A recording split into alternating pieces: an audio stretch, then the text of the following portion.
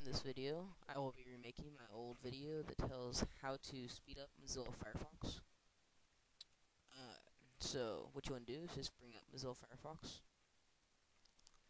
and up here in the address bar, type in about:config.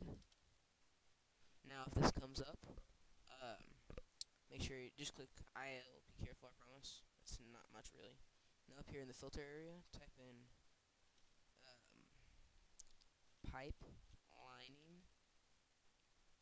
Alright, now under this top one, pipelining, double click on it, just double click it to change the value over here, under value to true, and also it'll become bold.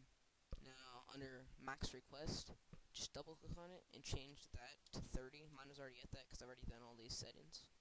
Now type in max-persistent.